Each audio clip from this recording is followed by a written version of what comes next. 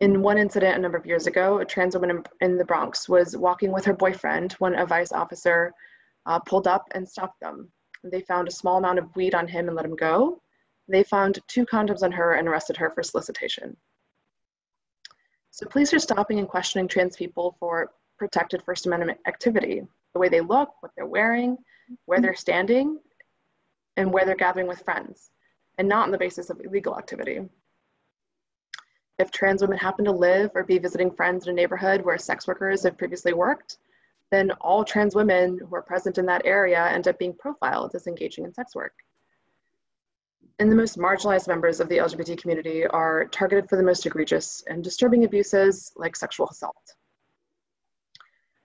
A 2014 report of LGBT youth in New Orleans found that 59% of trans youth surveyed had been asked for a sexual favor by police in New Orleans, along with 12% of non-trans LGBTQ youth. And in a recent study of sex workers in Baltimore, more than half of trans sex workers reported being sexually harassed or assaulted by police. And nearly half reported that police had been their clients in the past 3 months. Now, to have an officer as your client is an inherently abusive relationship. There's a power disparity that just can't be overcome.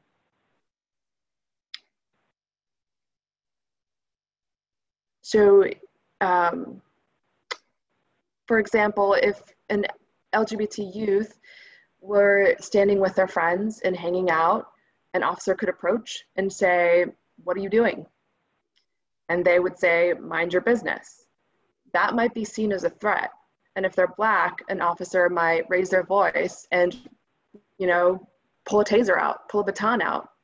And a young person who is seeing an officer with a weapon might justifiably want to defend themselves. They could be charged with disorderly conduct. They could be charged with disturbing the peace. They could be charged with loitering.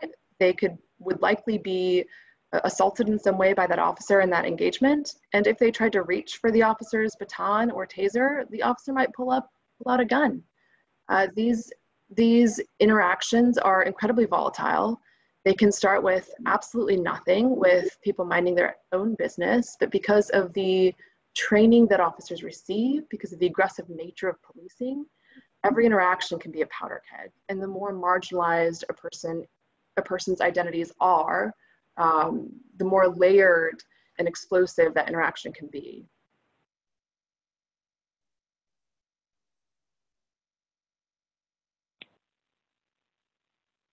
Are we good? Thank you so much. Yeah, when I worked on a report that looked at the police department policies compared to a model that Andrea was foundational in creating, that really looked at the interactions between law enforcement and trans and gender nonconforming people. And we looked at the largest police departments, and it was just very devastating and indicative of how systemic and rooted in the prejudice and discrimination from law enforcement, maybe even just departments, the culture in there is towards our communities, and specifically Black folks in our community. I'd like to move it over to Andrea. And I mean, obviously, Andrea, I think you're one in a million here.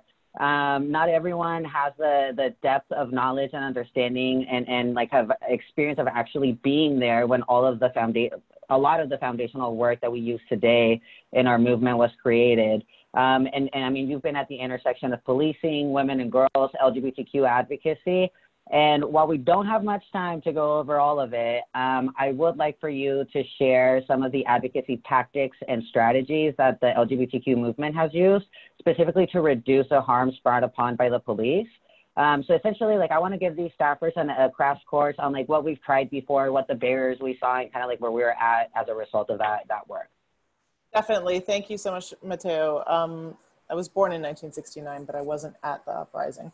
And so, but what I've seen tried since then, and what I've also written about other folks organizing in a book called Queer Injustice, the Criminalization of LGBT People in the United States, which will be I don't have to say all the things because they're in there, is that what started as an organizing movement at Stonewall very quickly became a policy focused movement, and that for a long time the policy work that we did was about increasing punishments for people who hurt us. And what we've understood is that that hasn't stopped people from hurting us. And in fact, some of those laws have been turned against us many, many times. And so when I came on the scene, what we were trying to do is change policy. And to reduce the harm of police interactions. So one of the first things I did was try and change a search policy for trans folks in Toronto, and then litigated in New York City against the police department and did a comprehensive change of their policies in terms of interactions with trans people. Fast forward 8 years since those policies were enacted, not much has changed. Similarly, I've litigated and won, cases that were groundbreaking around recognizing that discrimination against LGBT people or trans people particularly deserve heightened scrutiny when they're undertaken by the police. Again, nothing changed in terms of the day-to-day police interactions. And so I think what I want to say in terms of what we learned is that at this point, the reason I work at an organization called Interrupting Criminalization is that we've learned that this system historically has been set up not only to police race and poverty, but also to police the borders of gender, and to police sexuality, and that it will continue to do so. It's as foundational to policing as anti-Blackness is, and as colonialism and anti-indigeneity and anti-poor peopleness is.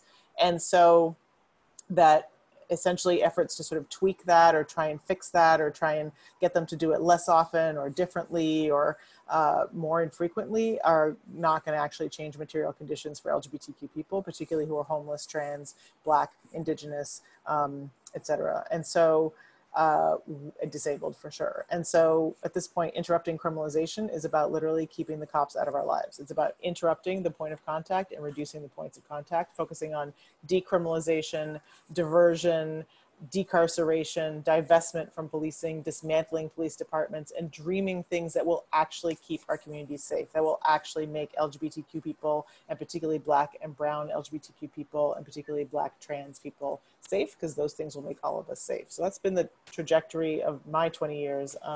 And I think one that younger organizers have made much more quickly, and that we're seeing on the ground, that people have seen investigations, reform, policy change, departments that may score well on your metric about their policy on paper for trans people, but in practice are doing very poorly and are killing Black people every day.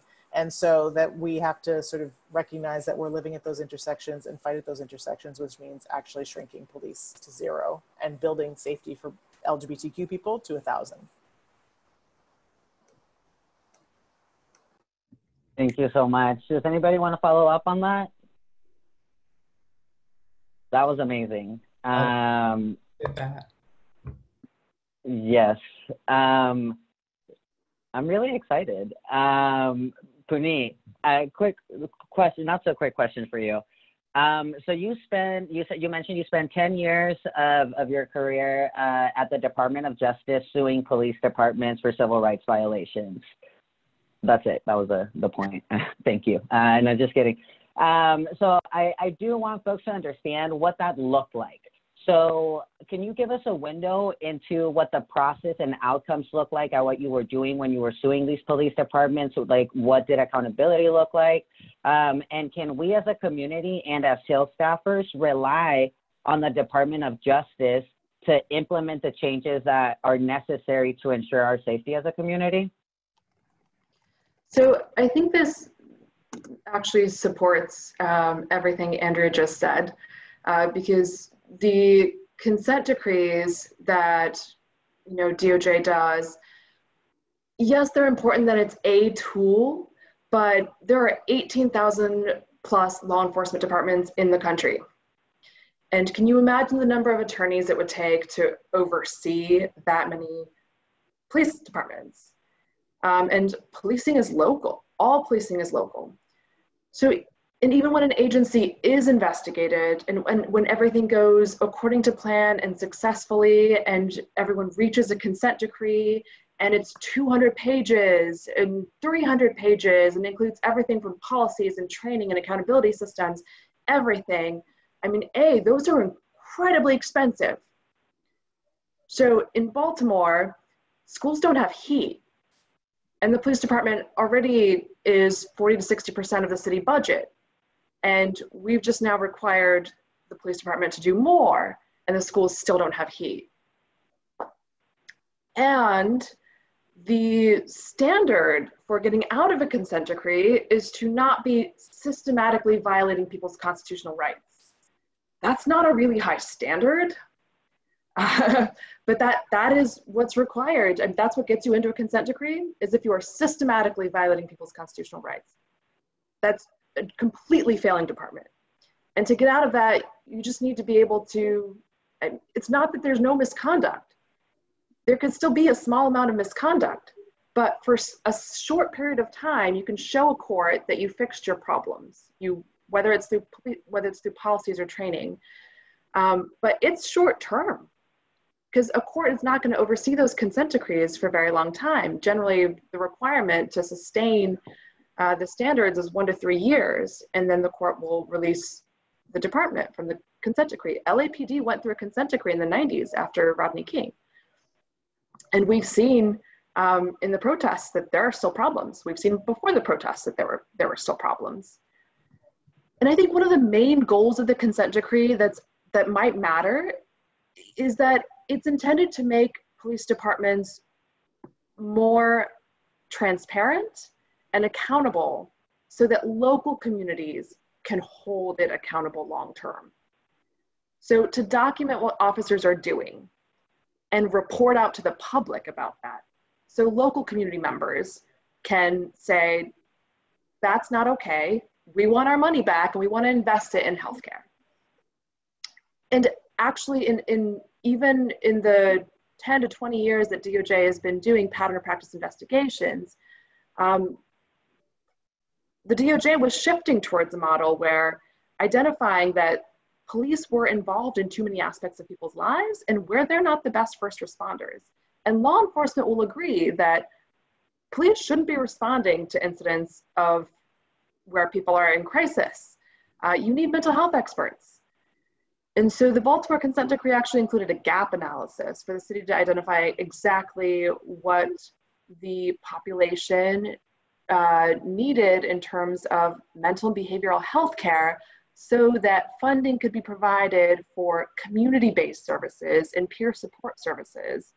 And officers wouldn't have to respond. You can direct calls to 911 and shift those to mental health responders. So I think even the DOJ was recognizing that, there's only so much you can do through the police department, and the problems we see are because of a lack of city infrastructure to respond to residents' overall needs. And police officers aren't the answer the vast majority of the time. Thank you. Yeah, no, I think that it's really important what you're talking about, like the fact that we need to remember that policing is local, and we need to provide the resources for folks that can actually hold these people accountable in a sustainable way. Thank you for that. And I'd like to shift it over to Mickey. Based on what Andrea just shared and what Puneet just shared, and the fact that we're 51 years post Stonewall, and this is a two-part question, one short one and one longer. So what are your thoughts on how far we've come or not? And are we living in the vision that our trans ancestors, trans sisters wanted for us?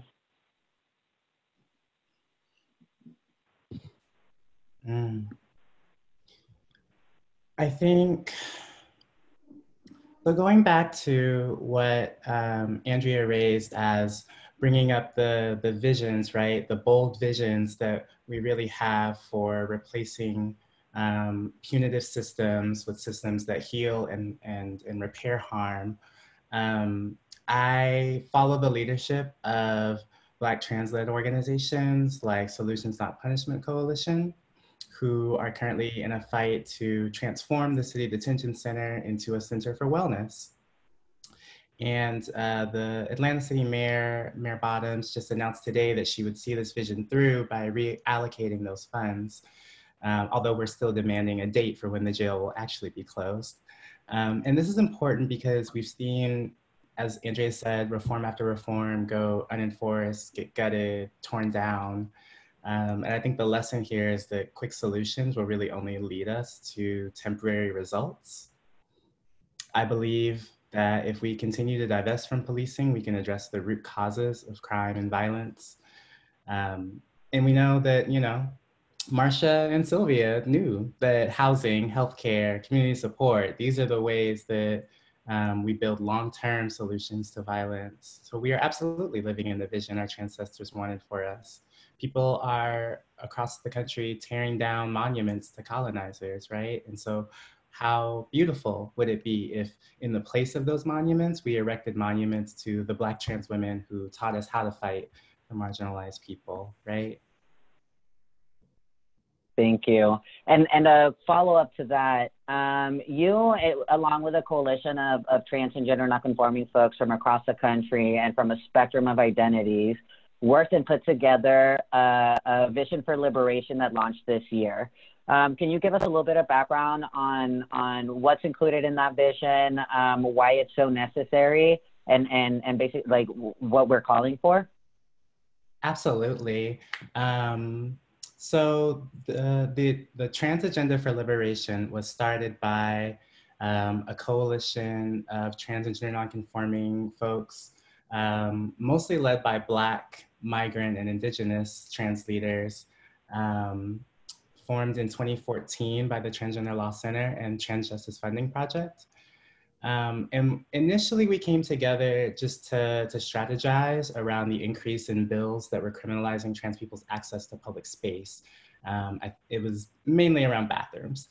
But since then, the coalition has grown to represent trans leaders from Hawaii, the Deep South, the Midwest, Pacific Northwest, and through a lot of several multi-day convenings, we developed a skeleton of a living document that we think addresses the urgent political, legal, and social violence enacted against our communities, while also trying to channel that trans imagination, right, of what could be possible, what in our boldest dreams, what do we really envision, what do we really want? Instead of asking for what we think we can get, why don't we ask for what we actually want and need deeply?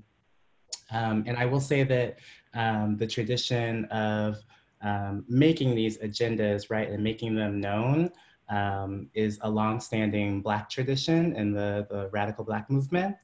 And we followed suit from the Movement for Black Lives and their policy table. But we wanted to take it a little bit further as it applies to trans people. And so we looked at what are our values, right? Our values are our actual demands. Our values, our demands are that Black trans women and Black trans femmes are able to lead and able to live as fiercely as they should be able to, right?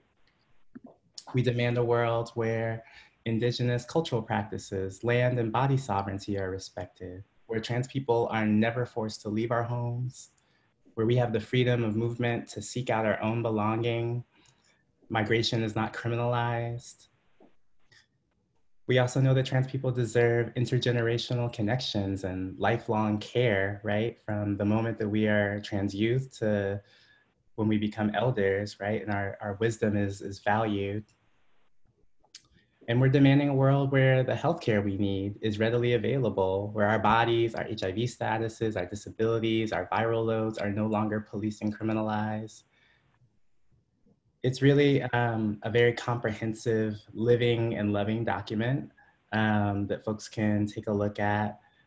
We also recently released a care package inspired by the agenda that includes poems and art and music and just inspiration for people who are out there fighting.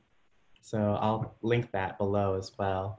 But this is really just the beginning of a blueprint for how we can really prioritize the leadership of those who are most affected, who are most marginalized in our communities, who hold so much knowledge about how these systems fail them and really fail all of us, actually, right? Because if Black trans women and Black trans femmes are not free, no one's free. Everyone is oppressed, right? Perfect. Thank you. And I did see that Andrea shared some of the links on the chat. So feel free to go and look at that, folks. And again, thanks so much for all your work and the work and the intention that goes behind convening a group of us as trans and gender nonconforming people. So I just want to personally appreciate all the labor that went into that. I do want to move over to Andrea and see if you can help us understand a little bit more around terminology. So there's a lot of conversations around dominating even like the news cycle around like reform, divest, defund, dismantle, abolish. So can you help folks make sense of this, and can you share your thoughts on what is needed to end police violence against our communities? Certainly. We're coming out today with a tool for this at Interrupting Criminalization, so I'll be sure to share it with folks so you can pass it on along with a lot of the resources in the chat, and a fact sheet also on LGBT experiences of policing that summarizes a lot of what Puneet was sharing. But essentially, I think we're seeing 4 different sort of conversations right now. We're seeing budget cuts to police departments, and I think we're in an economic crisis. Cities are on the verge of bankruptcy. We're facing the biggest economic crisis of our generation. It's fairly easy at this point to argue that things need to be cut. And in the current political climate, people are particularly pointing out that we're slashing healthcare. In New York City, one of the first things that was slashed in the budget in the middle of the pandemic was healthcare. We're slashing youth programs and education when people are trying to learn at home with no internet and no, supports for community and parents. And we're slashing summer youth programs when young people have been cooped up inside for months.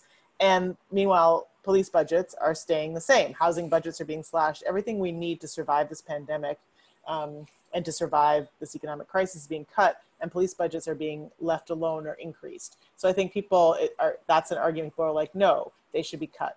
Now, some people are just sort of arguing for commensurate cuts for police departments and stopping there. That's sort of the budgetary argument. Then there's a defund argument that's saying, actually, what we mean is defund the police, fund the people, and defend Black lives while we're doing it. And that is about defunding the police department and moving the money to the things that we need to survive that Michaela just described so beautifully in the tradition of what our ancestors Marsha P. and Sylvia taught us. And that's not just also shrinking money from the police department, but it's shrinking power, it's shrinking scope of work, it's pulling them out of schools, to the question that was asked earlier about law enforcement presence in schools is impacting LGBT youth. I mean, it just means that literally the policing of gender that happens outside then moves into the school. And the policing of sexuality that happens outside moves into the school, such that if you're a young person, you're exploring what would it be like to maybe kiss a girl? I remember being very excited about this question. The police are in the hallways either asking you questions about it or giving you a ticket or disciplining you for that. And if you are dressing in a way that they find inappropriate based on what they think your gender expression should be, they're policing about that. And then if people at school are attacking you and you defend yourself, they're policing you about that. And they're not policing or protecting you from the attacks that you're experiencing at school. So, and one thing that folks haven't thought about, we talked a bit about police sexual violence. Police presence in school produces a tremendous amount of sexual violence, including against trans folks. So people in Minnesota, in Minneapolis, are not only saying cut the police budget, and we're following their lead, they're saying they got the police out of schools, and not just out of elementary and high schools, but also out of their universities. So I think it's shrinking budget, shrinking scope, shrinking function, shrinking power, and shrinking police contact. And that's what we were talking about earlier, is that all the interactions that Puneet described, the only way to make sure that they don't produce violence is to make sure they don't happen at all. And so that's the defund strategy. And the defund strategy comes with an invest strategy in the things that will actually make us safe. That is not defund to a point, but we'll keep a core of this that will continue to form some core functions. We're defunding 2.0.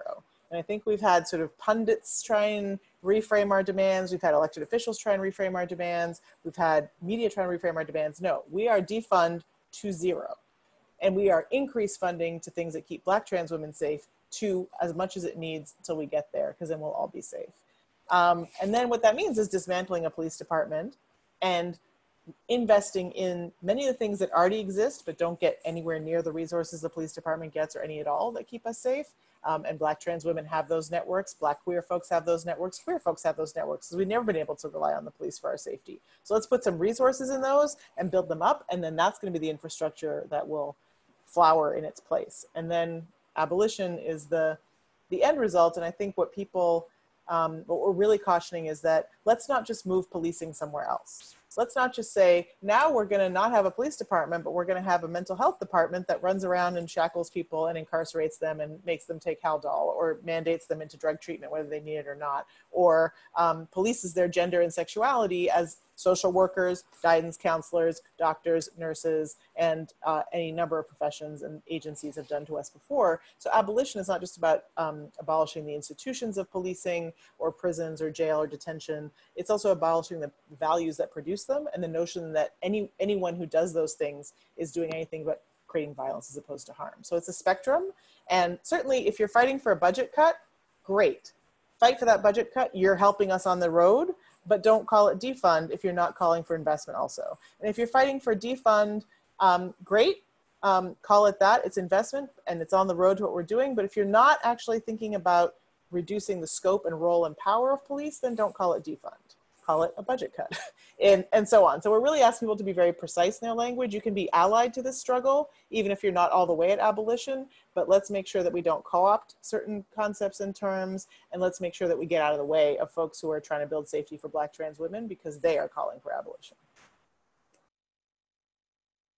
That was one of the most amazing breakdowns in such a succinct way, and I think every single person on this appreciates you for that.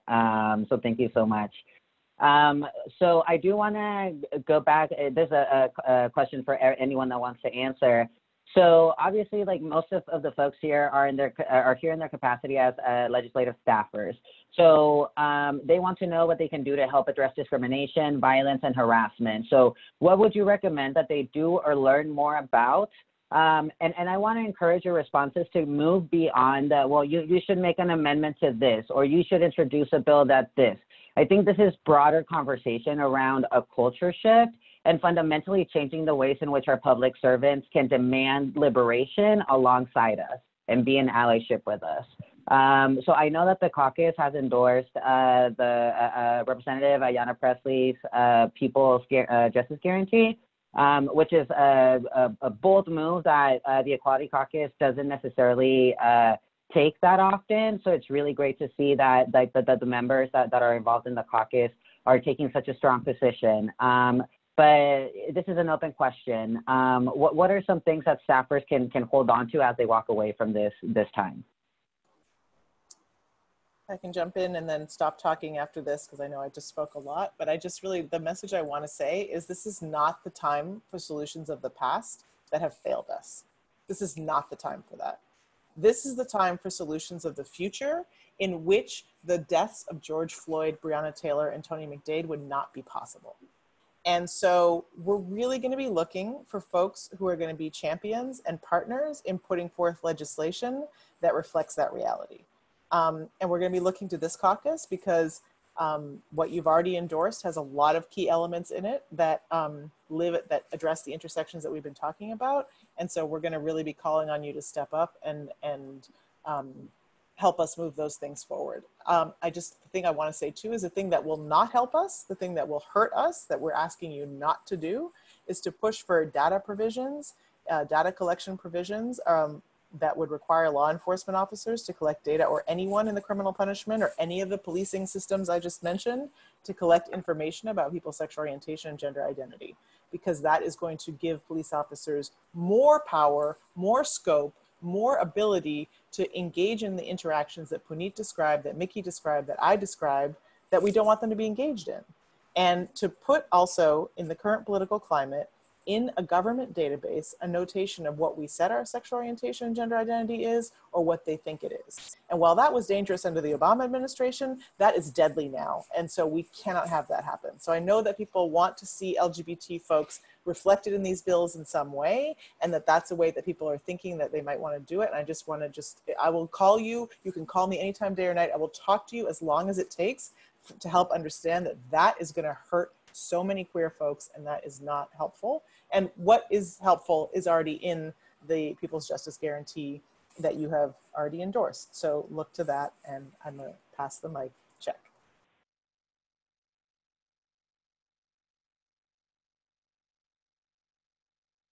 Thank you. Puneet or Mickey?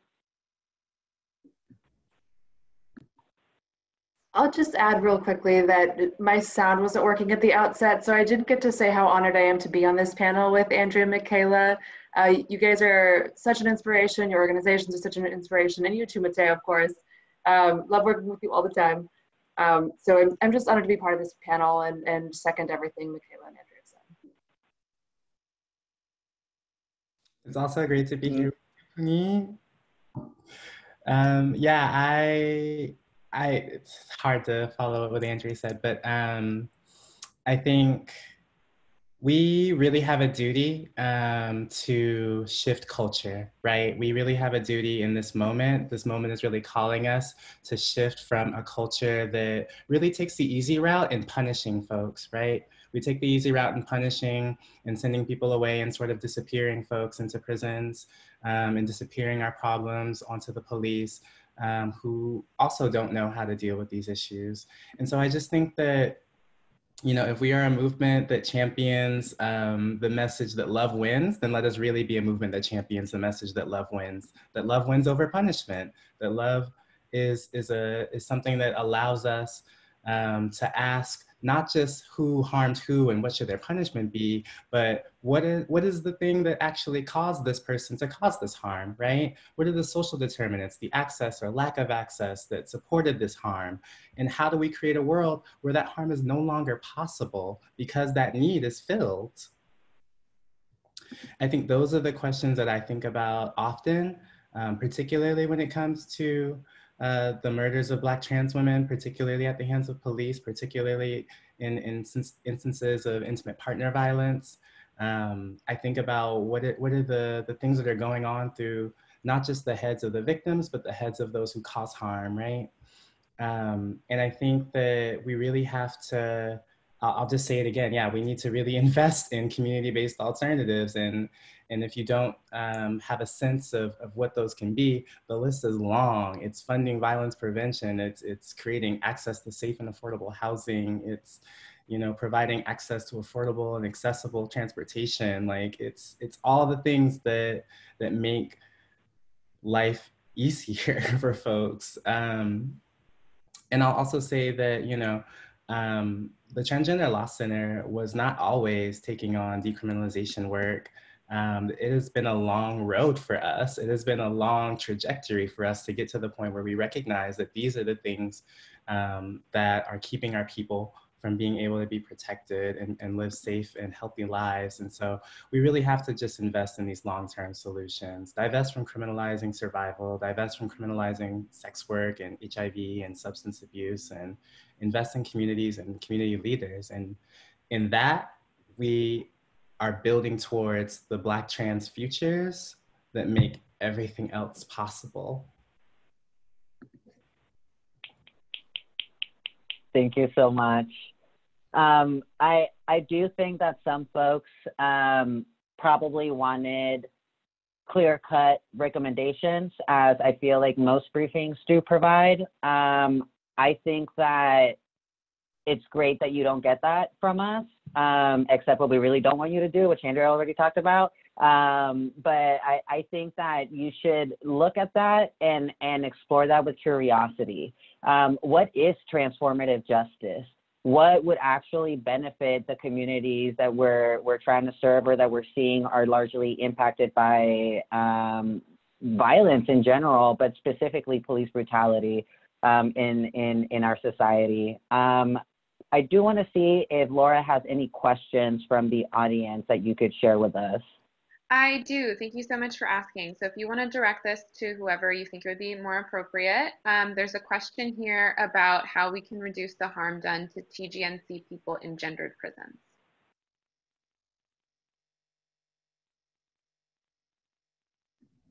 Sounds like a question for Mateo in Black and Pink. Yes. So how can we reduce the harms? First, I would say there's a million reasons why trans people are incarcerated that they shouldn't be incarcerated for, period. So decarceration would be my number one thing that I would point you to. But there's a million different ways in which a trans person who is incarcerated experiences violence while incarcerated. It could be everything from interpersonal violence to the sheer conditions of confinement that they're in. I think that the most prevalent thing that some folks have been probably heard about is the fact that like trans people are not placed in the appropriate facilities that align with where they feel safest. And I say that because the standard should definitely be a person should be placed based on where they feel safest, not based on their gender identity. Because even when we have these facilities, they are gendered and they are exclusively male or female facilities in name, because we do have trans people of different identities in them. And that just completely leaves out a bunch of gender nonconforming folks or folks who don't identify with a gender as a man or a woman. And then there's also rampant sexual violence everywhere. Folks are being thrown into segregation the minute they're stepping in and then being sexually violated there. And it's under the guise of their own protection. I can have a whole long conversation with whoever wants to talk about this. And then I'll also send over some resources to Sean so we can make sure to send those out that give you a broader vision of what policies in different facilities in different states currently look like, and some of the very real experiences that some folks have shared either through surveys or through studies, and the fact that like a lot of this is just commonly known within the trans community. There's a lot of misconceptions within the trans community too. So if anybody wants to have that conversation, my contact information will be shared. Any other questions, Laura? The other question was actually really perfectly addressed naturally. I think our panelists, we're all keeping an eye on the group chat as well. If you want to just give everyone the option for closing remarks, and I think we'll leave it after that. Perfect. Thank you. So with that, would folks like to close with anything? I know that I, for one, so appreciate this really different type of setting that we're able to have, because it also kind of just allows permission to have a different tone in the conversation. And I appreciate everyone keeping their cameras shut and all the logistics seem to work out. But more than anything, I just really want to appreciate the expertise that our panelists were able to share with us today. I know that se me hizo la piel chinita, and that means that, you know, I got goosebumps sometimes when folks were talking. So there's just so much richness in here. I'm glad this is being recorded, and I hope this could be shared with a broader audience too. Now, folks, if you would like to share anything, also thank you to the Equality Caucus and the Congressional Black Caucus for hosting this conversation again. I think Andrea ceded her time to Michaela, and I'm going to do the same. Oh my God. I do actually want to say that I think that one of the most powerful things that the people in this group can do is to use your platforms, use your access in ways that expand and elevate the stories that have been shared and the stories that will continue to be shared about people's experiences with the police, with prisons. In particular, from my time organizing with Southerners on New Ground, during the Black Mamas bailouts, I really learned that there's so many buried stories of people's interactions with police, with prisons, with bails, with the criminal justice system, that they keep and internalize, right? And they internalize it about themselves instead of making it about a system that is broken, that actually did not want them to thrive. And so I encourage you to really open up your hearts, open up your minds, and expand and elevate these stories, because they really tell the truth. They really tell the truth from the bottom up. And you can't get anything more powerful than that.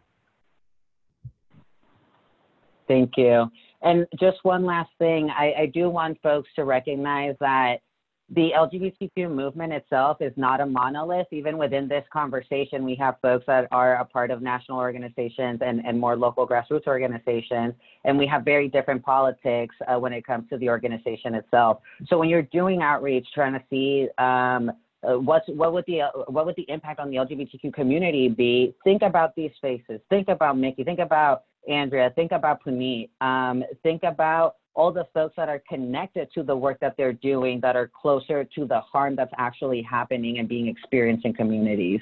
So I think it's also a responsibility on your part as staffers to do the necessary outreach to make sure that we're talking to those who are most directly impacted. If you haven't had a sex worker in your office, something is wrong, specifically trans sex workers. So I'll leave it at that. And I'm just so inspired after this conversation, even more amped up to go and do more of this work. And again, our contact information is going to be shared through Laura and through Sean. Thank you so much, Laura, for the questions. And thank you so much, everyone, for attending. And usually we would stay and have folks chat with us a little bit. But again, our contact information is going to be shared. So again, just thank you so much. Sean, I don't know if you want to say anything. If not, I think we're good to kind of call it a day and then move on from there.